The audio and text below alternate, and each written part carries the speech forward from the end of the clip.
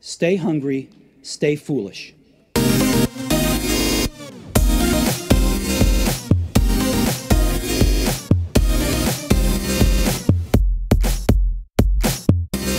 You'll get there faster if you just slow down. Today's episode offers a bit of perspective and a lot of insight for anyone seeking long-term success. Success in business is spelled M-O-R-E. Better results, faster growth, more revenue, greater efficiency. Do more, make more, achieve more.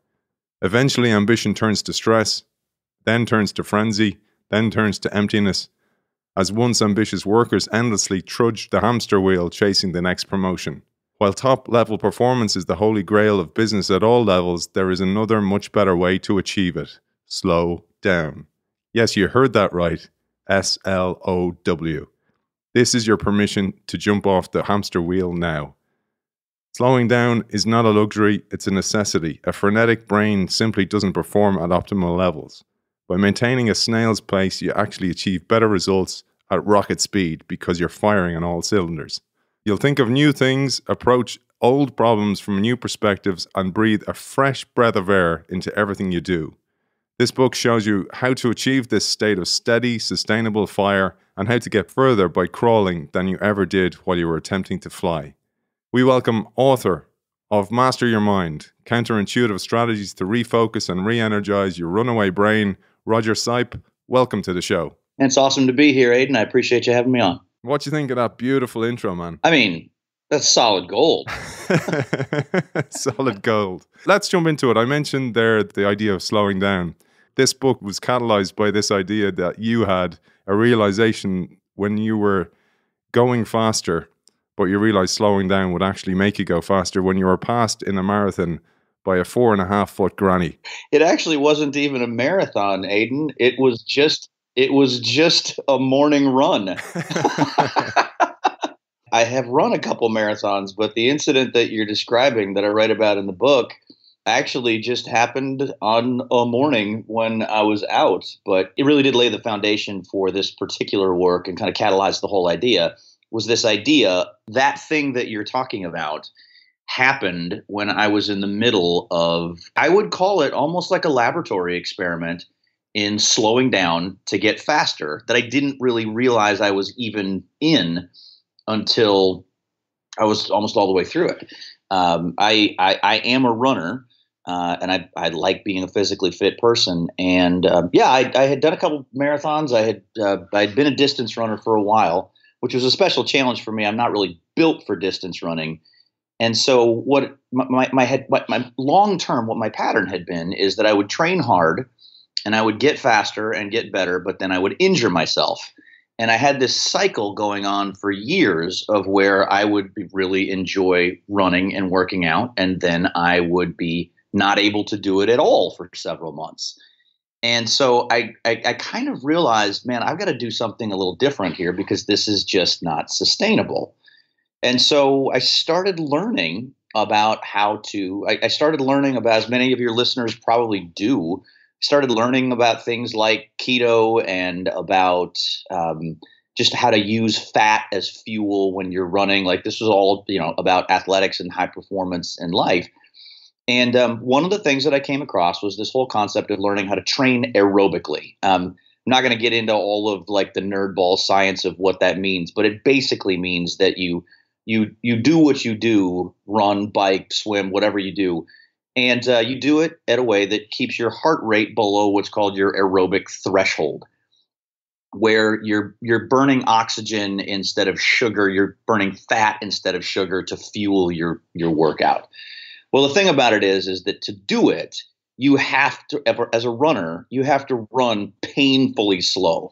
Like to keep my heart rate low enough, what I had to do is take my 8-minute mile down to literally like a 12-minute mile. And I felt like I was just embarrassed to be out running. But I was like, okay, the science backs this up and I'll give this a try. And I didn't know if it was working, I was, pretty patient with it for a couple months. And then, I had this morning where I was out for a run, trying to keep my heart rate down. So I'm, chugging along pretty slow. And I'm just getting passed by people on the trail. And Right. And I mean, I'm a competitive person, right? So when I get passed on a run, like it kind of fires me up a little bit. So the first guy runs by me and I was like, oh, that's no problem. He's like wearing a, university track team shirt. He clearly is an actual like competitive runner, 6'4", runs like a gazelle. And I was like, okay, no problem. Like that guy passing me, no problem. And then about 5 minutes later, this lovely young woman passes me up again. It comes from behind and just moves on past me. And I'm like, wait, God, I just got passed again? Well, okay, fit young person, probably 20 years younger than me. All right, whatever. And then about 10 minutes later, I hear footsteps behind me and I look past me and no joke, Aiden, it's a 4.5-foot grandma. She's legitimately 75 to 80 years old. And she just kind of goes running by me, pats me on the back and goes, "You keep it up, Sonny." And we're joined on the line by Becky. Becky, welcome to the show. Yeah, right. So let's just set aside how ridiculous it is that I'm thinking I'm in a race when I'm basically just on a bike path. But I kind of had this moment where I went, all right, is this even working? This whole slowing down thing, is it actually working? And I found out that it really was, right? I had intentionally, for a couple months, I had been running much slower than I was accustomed to. I'd been pretty rigorous about this training method, and I hadn't tested myself at all. And so I went, well, let me just see if this is actually working. And seriously, Aiden, when I actually did a test of speed at my prescribed heart rate, in a period of a couple months, my mile time had dropped by about 2 minutes. Like I was substantially faster from going slower. And I went, wow, that doesn't make any sense at all. But then all of these things that I had, all these lessons that I had learned in sales and in business and mentors of mine, that had taught me about things like slowing your rate of speech down sometimes in a presentation, about, taking time out to reflect. And I went, no, this is actually a life principle. If you want to get results faster, you have to have the discipline to slow yourself down strategically. And sometimes you have to have the discipline to just stop entirely and do nothing but look around. I thought this was a great way to start the book because there's a quote by Picasso and he said that every act of creation is first an act of destruction. And why I mention that is, if you think about, we finish college, we go into the workforce and that's it for many of us. But we don't learn how to learn. We don't learn how to work. We don't learn how to work effectively. We may pick up some nice little habits here or there, but mainly we pick up not so positive habits. And what I loved about here is you're talking about this. You're like, break it down and then build it back up again. And you give the ingredients of how to build it back up. So let's jump into the book because you do a brilliant job of bringing all the parts together, all the bits you deconstructed, and then they become Lego bricks that you build back up again. My gosh. And you're making me feel, I have to say, Aiden, you're making me feel really good about this. Like, I love the book too, and it's done well, and we've sold quite a few of them, but I really appreciate the depth of your understanding about this. Cool. Well, pleasure, man. I really enjoyed it. And I'd love to break it down for a listener. And what you say in the book to the reader is, when you're reading this, and as you're listening to this as the listener, try and pick out some small parts that you can implement straight away. And the reason you say that is when you do that, when you make that intention, you will actually way more likely to actually put them into place. So I'm going to call that out now and park that. Okay, so I'm asking the listener to do that because there's so much in this. But let's jump back into part one of the book where you say, let's understand ourselves a little better. Let's break down the Lego bricks, take it apart. And you talk particularly about the brain. You start with a description of what you mean by slowing down and the cure for what you call the common go. Right. So when we talk about the cure for the common go, my understanding of your listener base is these are people who are results oriented, who have careers that they are excited about, motivated about moving forward. And I would imagine that a lot of them operate in high pressure environments. And so the common response to that is that people just default to Okay, I've just got to work more.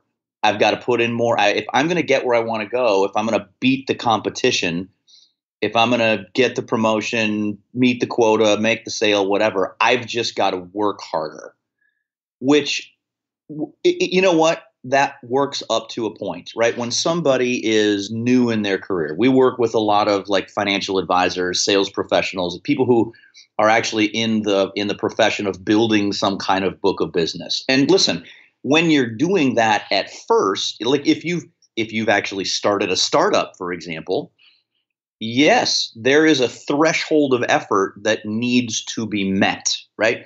You can't just go, I'm just going to, sit around and meditate and chant and bags of money will fall out of the sky. Like you got to work. But once a person reaches the threshold of effort, which, typically looks like a full-time job, 40, maybe 50 hours a week. Once you're there, the math just breaks. And you can't get where you want to go by just putting in more hours, right? I mean, if you're working 40 hours, okay, sure. If you go, okay, everything else is equal, let me just double the number of hours that I work and let's go to 80. You might have an argument for, okay, that'll double my results. Except you can only do that once, because if you double it again, well, guess what? The week's only got 168 hours in it. So you just can't do it very often. And that's not actually how life works. What happens is when you just increase volume of effort or how quote unquote hard you run, it pretty quickly the quality of your work will change and fall off a cliff. So what we found, there's this whole, everybody talks about working smarter, not harder.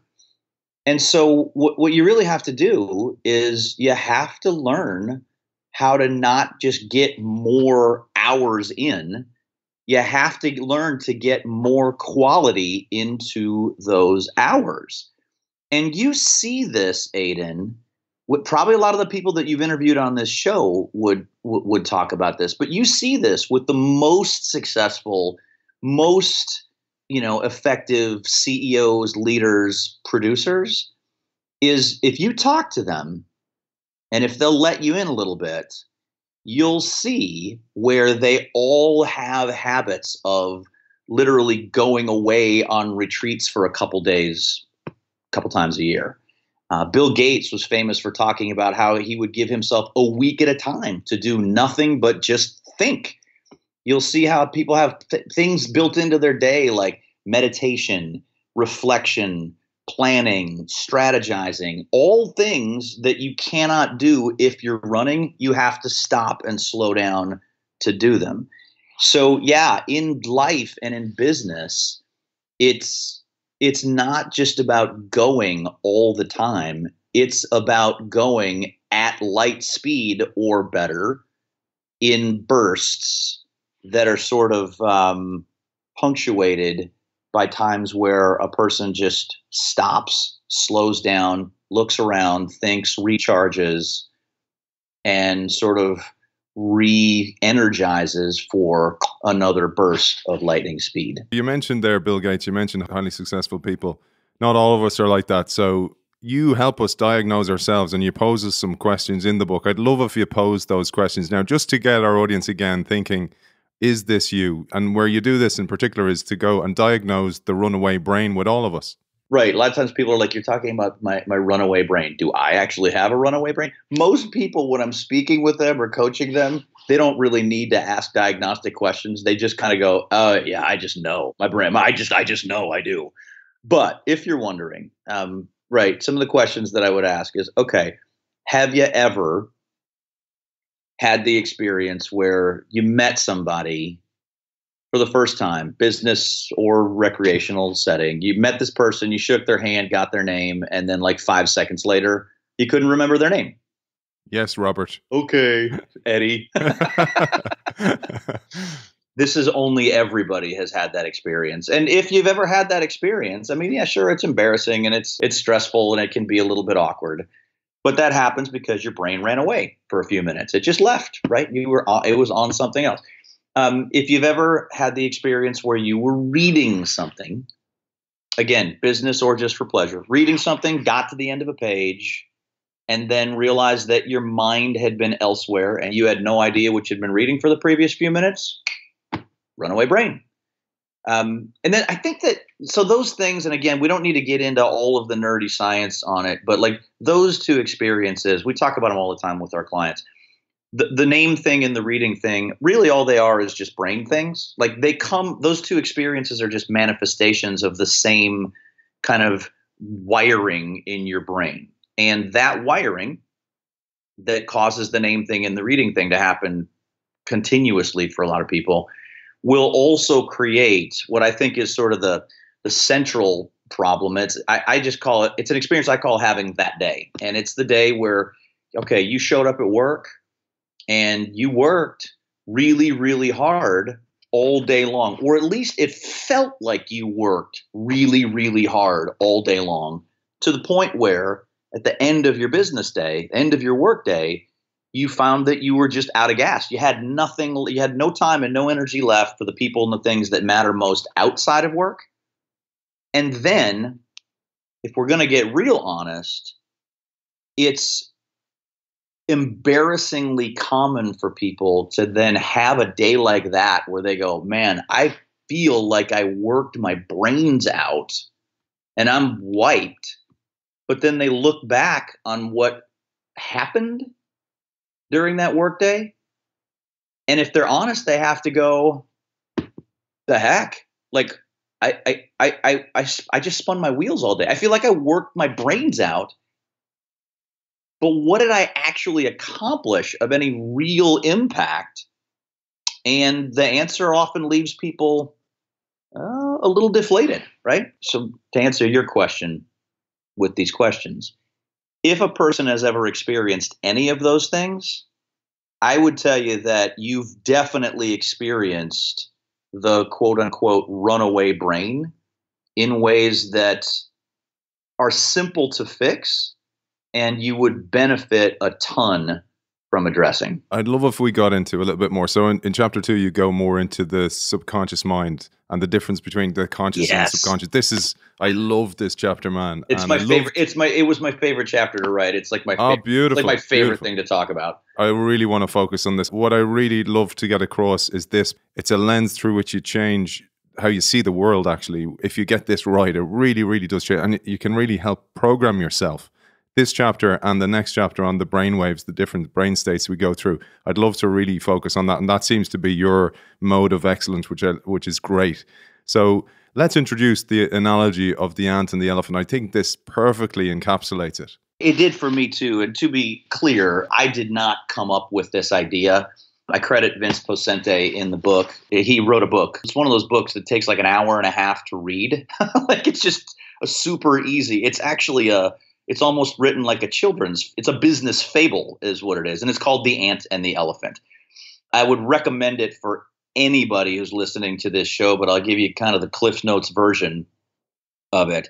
The book is basically about this ant. Like the main character in the book is an ant, and he has this experience where there's a big storm and he gets like removed, he gets blown away from his colony. So he has like this dark night of the soul where he's isolated from everything that he knows, and he's sort of reflecting on the quality of his life, and he realizes he doesn't really enjoy his life as an ant very much right now. He's like, man, I'm supposed to work hard all summer to have food in the winter, but it seems like my colony is actually kind of in a place of scarcity. Like there just isn't enough. So what happens is I'm just working all the time, and I never get to really see the fruits of it, and I'm pretty frustrated with that. And it's technically a leadership book. So this ant he's a supervisor ant in his colony. And so he's like, yeah, and I don't even know if I'm like a very good leader. And, truthfully, the real issue here is that I just feel like my life is supposed to be much bigger and more prosperous and more meaningful and more connected, but I just don't know how to get there. And so he's, kind of down on himself. Well, this conversation that the ant is having with himself is overheard by an owl. The wise old owl sort of flies over and says, hey, Mr. Ant, you seem a little frustrated with yourself. And the ant goes, yeah, I am a little frustrated. I'm a freaking little ant, and I'm supposed to, work hard all summer to have food in the winter, but it never works that way. So I'm just working all the time, and I'm frustrated with my life, and I feel like I'm supposed to have a bigger, more abundant, more prosperous, more meaningful life, but I just don't know how to get there. And the owl says, that's what I thought you were going to say. So there's some good news, and there's some bad news, and there's some good news here. And he goes, here's the good news is that you definitely can have this life that you're talking about. Like what you're talking about, this life that you've sort of been dreaming about is in fact possible, but not where you are currently. You're going to need to get to the oasis. There's this place called the oasis. And the ant's like, the oasis? I thought that was just a myth. And the owl goes, no, it's a real place. And when you're there, there's abundant resources. There's plenty of food and there's plenty of water and all the other cool animals are hanging out there. So it's great for networking. And so it's, so you're going to need to get to the oasis. So the good news is that you can do that. Now here's the bad news. You can't see this, Mr. Ant. This is still the owl talking. Mr. Ant, you can't see this because of your ant's perspective, but I can see this. Your real problem is that you live on the back of an elephant, Mr. Ant. In fact, your whole colony that you've lived with for your whole life has existed on the back of an elephant. And the ant's going, whoa, okay. And so he goes, the owl says, here's the bad news. This oasis that you want to get to is not that far away. It's due east of here. The problem that you've got, Mr. Ant, is that this elephant that you live on currently is walking west. And because of some things that happened to your elephant when it was a baby elephant, it has a tendency to walk in any direction except towards the oasis. So let's just pause. Let's pause the cliff notes here for a second. Just look at the physics of this here. You've probably figured this out by now, listeners, that what the book is actually about is about the relationship between your conscious brain and your subconscious brain. If you want to, Aidan, we can get into how we all have two brains. Please do. I think this is brilliant. The way you describe this in this chapter, you nail it. Yeah. You, me, everybody. You have two brains. There's some authors who I really like that will tell you have up to 4 or 6 brains, but let's just stick with the brain in your head for right now. You definitely have two brains. You got your conscious brain and your subconscious brain. Conscious brain obviously is the part that you use with awareness. The subconscious brain is the part that does its thing without you trying, without you even knowing. And the subconscious brain is vastly, for all practical purposes, the subconscious is infinitely larger neurologically and from just a straight horsepower perspective when it comes to actually getting results. What the ant and the elephant is really all about, it's about the relationship between your conscious and your subconscious brain. Conscious brain represented by the ant, small and kind of whiny. Subconscious brain represented by your elephant, big and powerful and very simple in its thinking. We'll get to that in just a second here. So let's get back to the story. Ant realizes, I live on the back of an elephant. This elephant is walking in the opposite direction from where I actually want to get to. And just get the picture in your head. The deal is that success, getting to the oasis, is not about the ant running faster, right? It's about getting the elephant to move in the right direction. And so now the ant goes, well, Mr. Owl, are you saying I'm doomed? Like, I live on the back of an elephant who's walking away from where I want to get to. Are you telling me that I'm never going to get to the oasis? And the owl says, no, you didn't listen. I said there's good news. I said there's bad news. And I said, then there's good news. And in fact, it's really good news. Yeah, the bad news is you live on this huge, powerful beast that's taking you away from where you want to get to. But the good news is that out of all the creatures in the jungle, Mr. Ant, ants like yourself are best equipped to talk to elephants. And so if you can talk, if you can just learn how to talk to your elephant in the way that he can understand, you can definitely get your elephant turned around. And the really good news about that is that if you can get your elephant moving in the right direction, if you can get your elephant moving towards the oasis, you know what, Mr. Ant? You can pretty much screw up everything else and you're still going to get there. And I love this because you described this so well, and I'd love if you did this next exercise, because you say the language of the subconscious is pictures. So what we imagine, and this is why the ideas of vision boards and having a vision in the first place, and as you say, the clarity of vision is so important, because the subconscious is like a preschooler, doesn't understand or register the word no. So if I go, I don't want to be sick, it goes, okay, you want to be sick? I'll find ways for us to get sick. And this is really important, but you bring it to life here, and we can do this brilliantly because it's audio. The fake lemon exercise. Let's do this for our listeners. Yeah. Okay, so the background on this and the point of the exercise is that you just said it, but I want to make sure our listeners are getting this. There's a language barrier between your conscious and your subconscious brain. There's obviously a huge size difference, as we just discussed, but there's also a language difference. Your conscious brain, thinks like we think of thinking. It thinks logically, it uses reason, it understands consequences and things like if-then thinking. Your elephant is totally not like that. It's purely visual. Purely visual. All your subconscious brain does is it sees pictures and then moves towards them. If you want to think about it like an actual elephant, no joke, Aiden, what your elephant does is it receives an instruction or it sees a picture and it goes, okay, I'll go get that for you. And it gets to work on it like instantaneously. So here's what I would invite our listeners to do. This was an exercise that was, I had this, I learned this from one of my greatest mentors of all time, Ed Foreman, like 25 years ago. And I thought, wow, this is pretty cool. All right. So here's what I'd love for our listeners to do. And you can do this right now too. Even if you've done it before, it still works. So you can do it eyes open or eyes closed, but in your mind, I want you to just picture a lemon and get a good clear picture of it in your mind.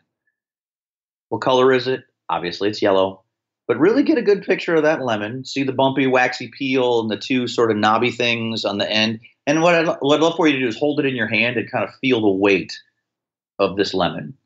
Now, all right, take this lemon in your mind's eye, set it down on a wooden cutting board, take a nice sharp knife and cut it in half right down the middle. And now let's look at the inside of it.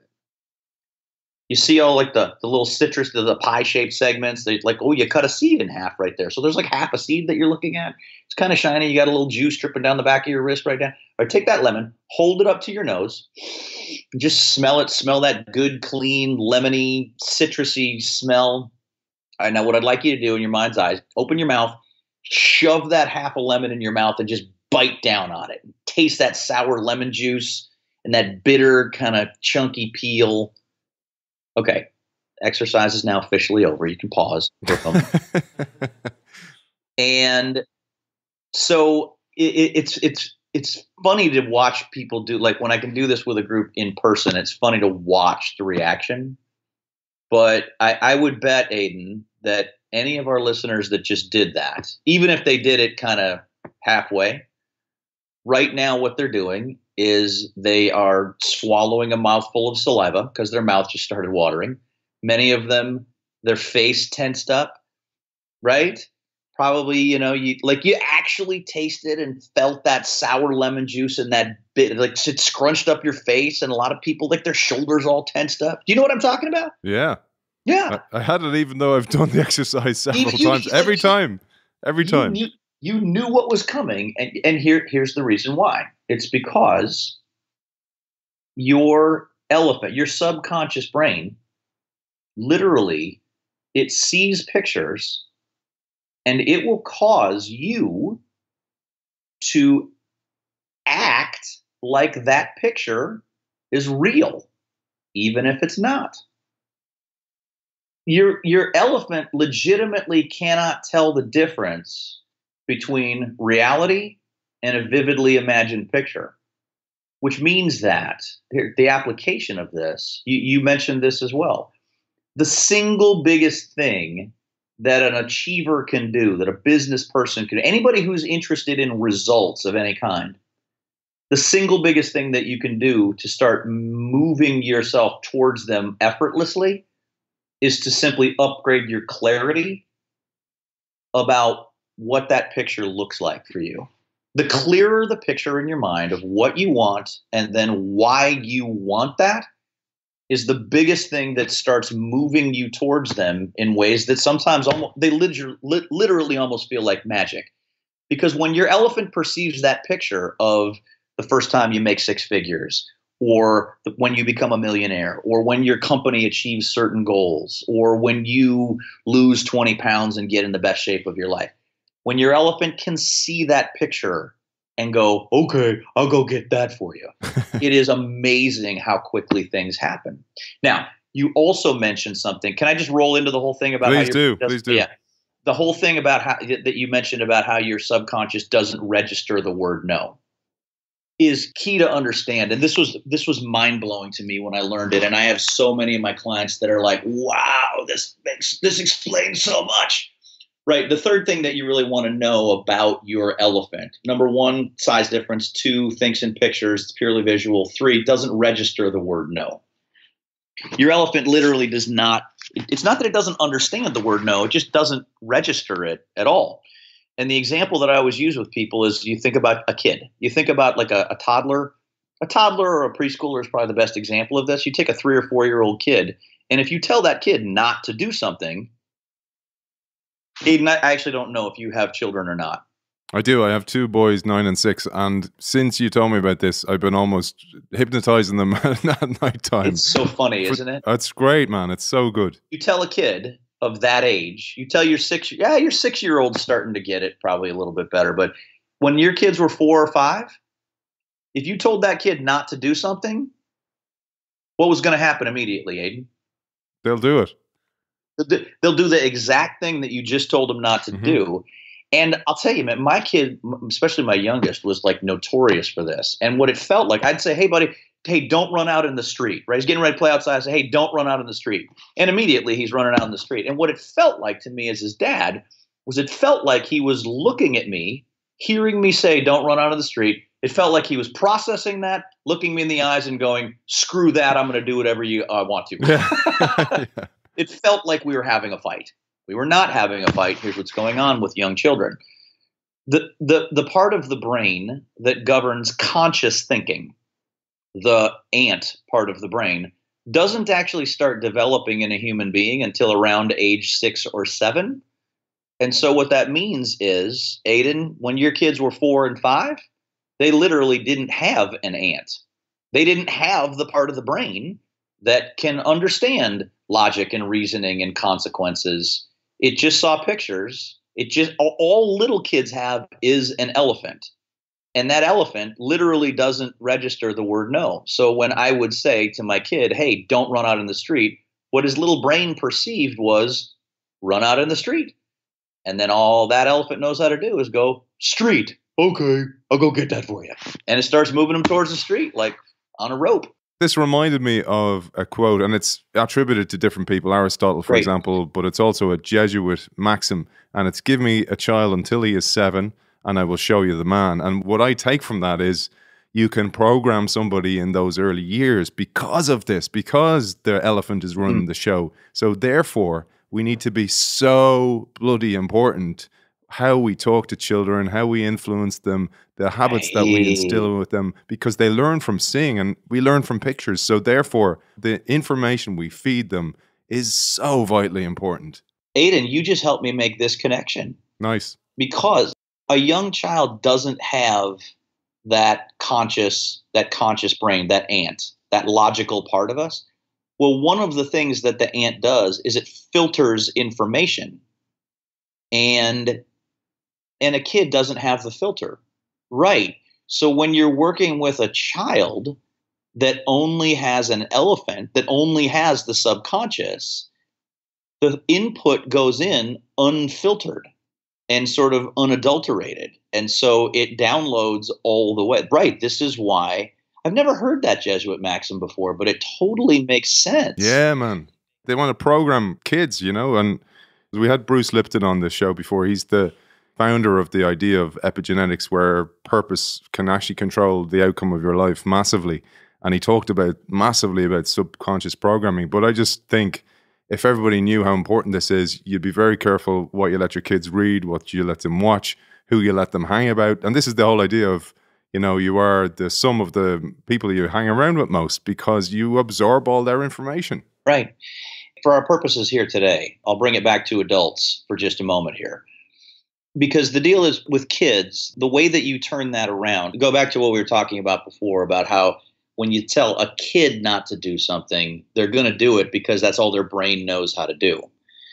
The reason that I think for your listeners, Aiden, the reason that we're even talking about kids this much is because as hotshot business people, we're actually not that much different from a 4-year-old kid. Sure, we now have an aunt that can help guide and filter and make decisions, but that aunt is still riding on top of an elephant. That it still is your elephant, your subconscious, that carries all the horsepower for forward movement, and that elephant still doesn't register the word no. So what I would, if I was coaching our listeners, I would tell you that one of the biggest things that you can do for yourself is to stop focusing on what you don't want. So many people, it's fine to identify, hey, I want to avoid this obstacle, or, I don't want to end up I don't want to end up on the street. Fine to identify that, actually healthy to identify that. But you got to stop focusing on those things. It's, you started alluding to this before, that, right, when people kind of go, hey, all right, so I don't want to be late for this deadline. Just think about that for a second. You said, I don't want to be late for the deadline. Elephant hears every part of that except the don't. You said, I don't want to be late for the deadline. Elephant hears late for the deadline and goes, late for the deadline. Okay, I'll go get that for you. Somebody goes, I don't want to be broke. Elephant hears, I want to be broke, and goes, broke. Okay, I'll go get that for you. Yeah, I guess maybe to put this part to bed, one of maybe the last thing that you want to understand about this elephant is that, and I don't even really write about this in the book very much, but it's important to understand that your subconscious doesn't judge the pictures. It doesn't evaluate the pictures that it sees or the instructions that it receives. It just acts upon them. It doesn't know, and fundamentally, your subconscious just doesn't even think about, is this actually where I want to go? It just sees the picture and goes towards it, right? And it'll do whatever you tell it to do. So be careful. Give your kids positive instructions. I found that it worked way better when I started telling my kid what to do instead of what not to do. And our coaching clients are the same way. Make sure you're focusing your mind on what you want instead of what you don't want. Just stop worrying about stuff so much. There's another maxim, actually, which you may have heard, is worrying is praying for what you do not want. That's exactly right. Yeah, because you're just bringing it into existence, because that becomes your focus then. So as you said, let's move on, because we're going to run out of time, and there's so much in the book. We're only on chapter 2, by the way. The next idea reminded me of how to replace habits that do not serve us. And the way they say the best way to replace a habit is create a new one to replace that. And you say the elephant, the subconscious, cannot unsee a picture, but it can replace a picture with a new one. I think this is a really important concept. For those who feel they've already been programmed, you can overwrite the program. You can. I learned this from Charles Duhigg's work, The Power of Habit. I thought this was fantastic, where he talks about, every habit that we have has a corresponding sort of neural pathway wiring in our brain. And once that wiring is laid down, it will be there. It will be there in some sort of faded fashion, basically forever. You can't just leave a habit behind, because it's literally wired into your brain. But what you can do is you can layer a new habit over it, right? And it requires a consistent period. It will, of course, require some discipline for of consistent patterned activity or thought for a period of time. And so, there's so much debate about how long does it take to form a habit? Everybody seems to know it takes 21 days to form a habit. And what I'm learning is that that's sort of a minimum. It's going to take at least 21 days to begin forming a new habit. So it does require a little bit of discipline.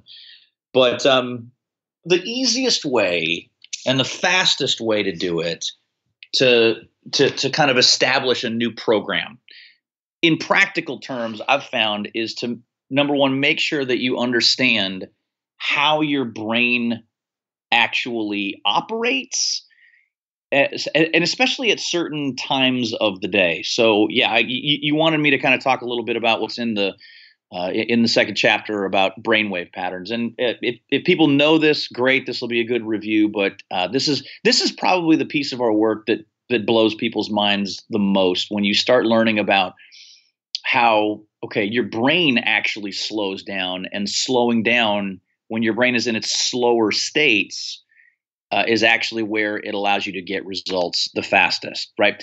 So, right, I'll introduce our listeners to what I call the fraternity of beta, alpha, theta, delta.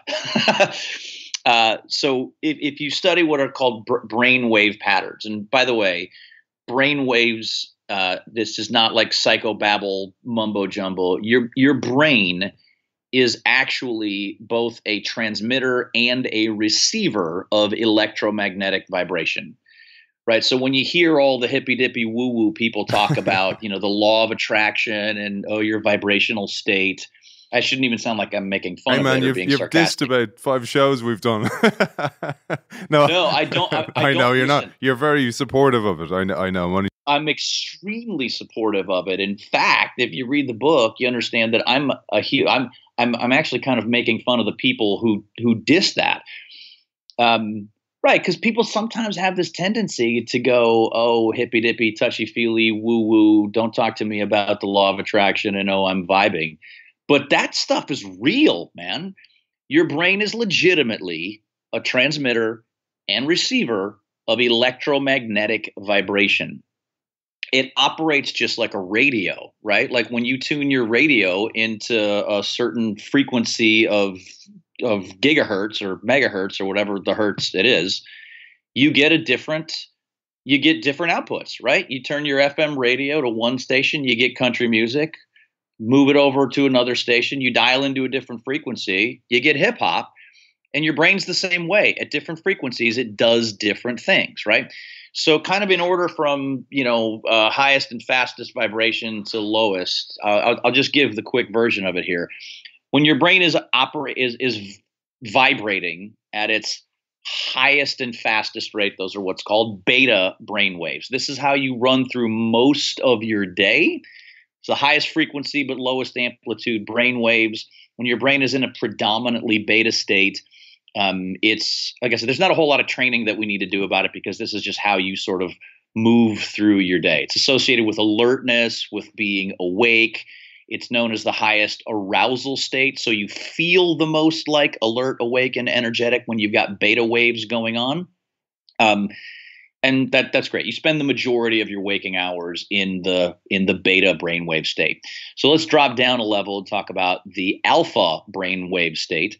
If you looked at it on a graph, what you would see is that the beta brainwave pattern is slower, it's lower frequency, but it's higher amplitude. Each wave is sort of stronger, carries more force behind it. You'll find that your brain is going to naturally transition through a predominantly alpha brainwave pattern 2 times per day. It's going to happen within roughly the first 15 to 30 minutes that you're awake in the morning. And then it's going to happen again as you're winding down to go to sleep at night. The key indicator, Aidan, that you're experiencing an alpha pattern is that you're deeply relaxed, right? More so than just like your normal state of relaxation. When you're getting up in the morning and you're out of bed, but you're not like quite all there yet. Mm-hmm. You know what I mean? Yeah. Right. You're still your joints are still maybe a little bit creaky. Your brain's still a little, you're still in the waking up process. And the neat thing about the alpha, when you're in that state, is that the alpha brainwave pattern is strongly associated with learning and memory and recall. Like you remember stuff better and recall stuff better when your brain is in an alpha state, when you're more relaxed. In our memory training workshops that we've taught for 20 years, one of the biggest things that we teach is that stress is the number one killer of your memory. Because stress, what it does is it speeds up your heart rate, speeds up your brain waves. And when your brain waves get too fast, it makes it much harder to remember stuff, right? Like if you've ever go back to the thing about remembering people's names. I mean, if you've ever been in the spot, not the spot where you met somebody and then 5 seconds later you can't remember their name, but if you've ever been in the spot where you like bumped into somebody in the grocery store and you knew that you knew them and they were going, "Hey, Aiden, nice to see you." And you're going, "Hey, big guy." Stop telling everybody my secrets. I call everybody big guy. And if you've ever been in that spot where you're like having this you're having this nice polite conversation with this person. "Hey, how's the family? How's work? Et cetera, et cetera. How's that thing going?" But the whole time you're talking to them, your brain is like going a million miles an hour going, "What's his name? What's his name? What's his name? Who the heck am I talking to here?" Well, if you can kind of make like almost a little experiment out of this, because what'll typically happen there is that you won't remember the person's name while they're standing in front of you, but you will remember it later, right? Like it'll come to you as soon as they leave, or like, maybe like as you're falling asleep that night, sometime after the incident. It's like this little voice in your head goes, "Hey, do you want that name now?" And you're like, "Nah, stupid. I needed it 20 minutes ago." The elephant. It is. It's kind of the elephant going, "Hey, do you want that name now?" And you're like, no, doofus. I needed it 10 minutes ago. Because you can't call the guy up and go, "Hey, your name's Bob." He's not impressed at that point. So the point is, the reason why that happens is because you relaxed. You actually took a breath. Your brain waves slowed down, dropped down into an alpha point. And that's where you're able to remember things. But the key is that we literally teach our clients in many ways to just relax their way to success. When you're in a high stakes, high pressure situation, confrontational, anything that looks like a confrontation or where your anxiety level is coming up, you will perform much better if you simply take a deep breath. That sounds like I'm just your mom. "Oh, take a deep breath, sonny boy." But it's one of the most effective. It's one of the most effective performance enhancing techniques is just to breathe. Just breathe. It slows you down in ways that you get where you want to go much faster. You know those moments where you're up against a deadline and maybe you're writing a paper or you need to get an email out and you go, "I just need to get this email out." You'll catch yourself sometimes you haven't taken a breath. It's important to know the opposite as well. And then when you're in those states, you have high levels of carbon dioxide in your body. And while you're taking in the oxygen, you release that again and it changes your brain state. I think it's important when people notice. And the other thing I wanted to do just to connect the dots, Roger, is we have Amy Edmondson coming on next week's show. And she's the mother of this concept called psychological safety. And what it is in an organization, when there's less stress and people are all on the same level, they think better and they make better decisions and they make more logical decisions and more better long-term decisions, et cetera, et cetera. And a lot of innovation fails because people are afraid to speak up and they're in that state of not thinking straight, essentially. And I think that's what I love about your work. You're talking about the individual, you coach individuals, high-level business people and others to be able to manage that stress themselves, because there's two levels here. There's the individual and then there's the organization, which is a collection of individuals. Bingo. I just wanted to throw that in there. No, it's awesome. This just made me think of one of my favorite quotes ever. John Wooden, who widely recognized as possibly the greatest coach of all time, was famous for saying, "Move quickly, don't hurry." When you try and hurry, it creates tension, which actually slows you down. Alpha state strongly associated with learning. Come back to the idea of when that happens in the morning. Okay, there's an application coming here. Let's finish out the discussion here about brainwave patterns, though. The next one down, the next slowest but strongest one is what we call is what's known as the theta brainwave pattern, and this is where you can make some real magic happen. Again, lower frequency, so slower than even alpha, bigger waves, so stronger than alpha. You'll only really experience brief moments in the theta brainwave pattern typically.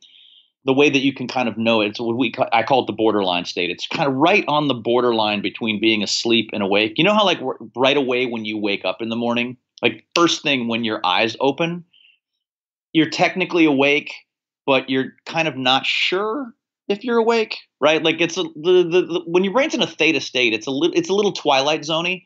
You're not sure. It feels like maybe I'm still dreaming. What city am I in? It's a little weird there. Well, here's the cool thing about the theta brainwave state is that when your brain is in a theta state, you have direct access to your subconscious brain.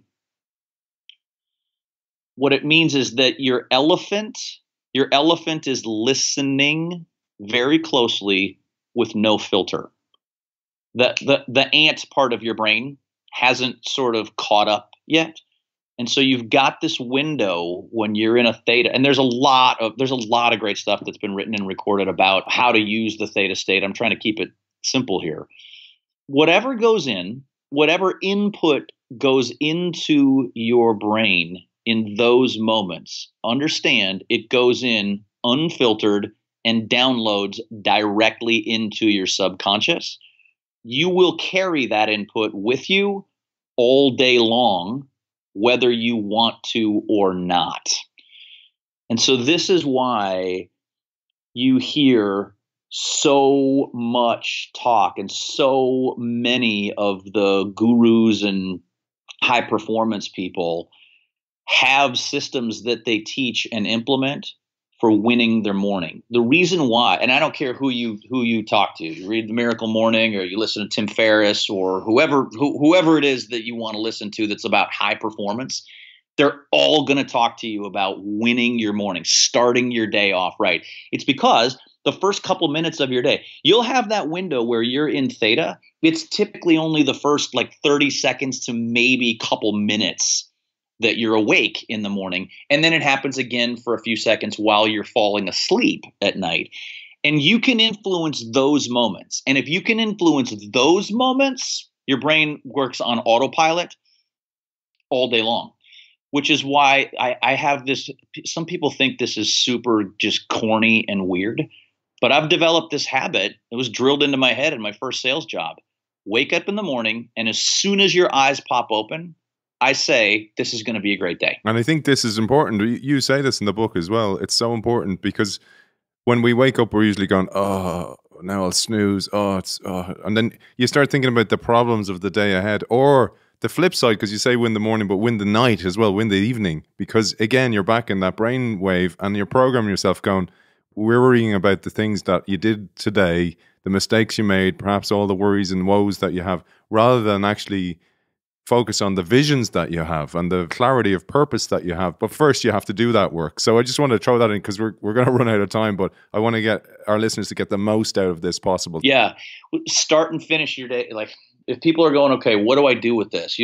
Roger, my life is such that, I work an insane number of hours and I'm okay with that. I legitimately only have like 5 seconds a day to make my life better. I can tell you exactly which 5 seconds I would focus on. It would be the first 5 seconds of your day. And if you can just simply declare, if you can develop the discipline or some kind of system to wake up in the morning and actually say or at least think something good and positive, you'll carry it with you all day long. Because that whole thing that we talked about before, about where your elephant goes, okay, I'll go get that for you, is super powerful. And you get that reaction strongest right when you wake up in the morning. So yeah, I wake up in the morning, Aiden, and I say, it's going to be a great day. And the reason I do that is because I know my elephant, unfiltered, hears that and goes, great day. Okay, I'll go get that for you. And I have great days all the time. I'll also tell you that if a person wakes up in the morning and goes, oh God, this is going to suck. What happens there is your elephant goes, gonna suck. Okay, I'll go get that for you. It can be overcome. right? But you've got, like, if that's how you start, you've got work to do to dig yourself out of that hole. When you start your day, you know what? When you start your day and go, this is going to be a great day, and your elephant goes, great day. All right, let's do it. Well, then I'll tell you that the rest of the world's got some work to do if it's going to try and bring you down. It's corny, it's simple, it doesn't take any time, but it's crazy powerful. And then the last thing, the last brainwave state is the delta state. This is when you're totally unconscious. It's associated with healing and recovery, and really the best way to harness it. I know we're starting to run out of time here, but it's worth talking about because it's sort of the ultimate slow down to get faster, slow yourself down to get better results, is that you need to get a good night's sleep. When you go to sleep and you get some decent quality sleep, that's what's necessary for your body and your brain to sort of begin your healing and recovery processes.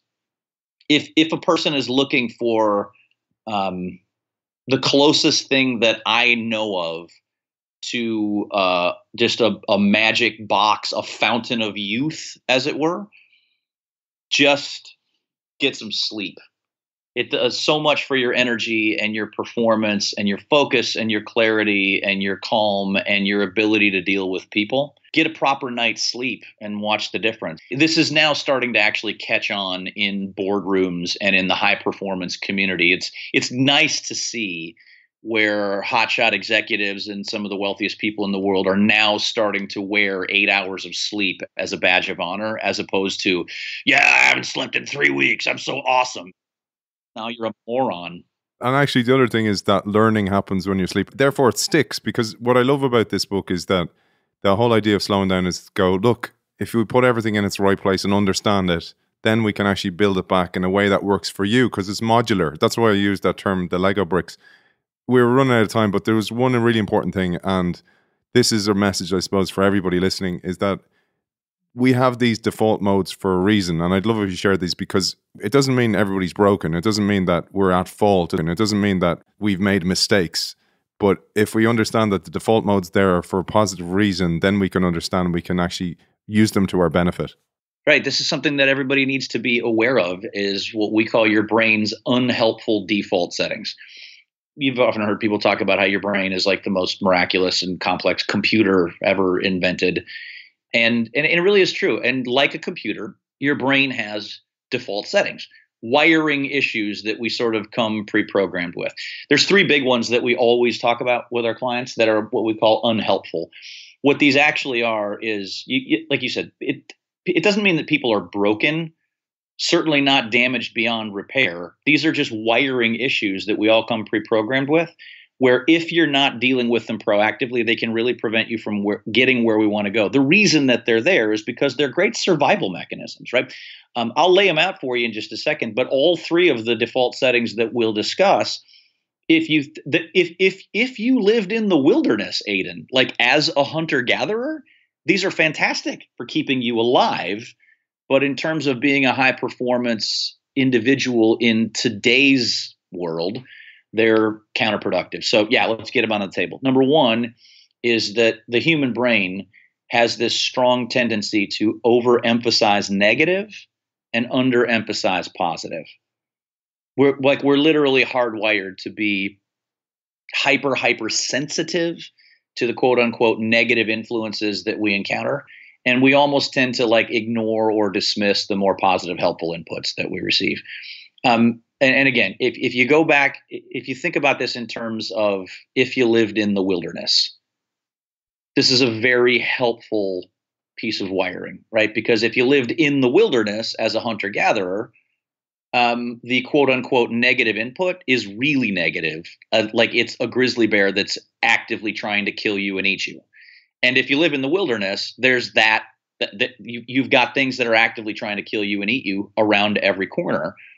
So in that scenario, the individual who's wired to be more sensitive to a threat like that is actually better equipped to deal with the threat, right? They'll spot it sooner. Therefore, they have a head start and they'll be able to deal with it in a way that they're going to not die. So it's great if you live in the wilderness. The issue is that we don't live in the wilderness.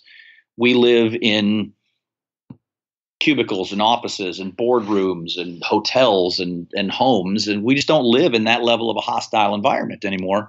And so this wiring can sort of turn on us, and it can create a bunch of dynamics that will really drain your energy. It creates cultures of negativity. It creates constant worry that's counterproductive. It causes problems, right? So that's number one.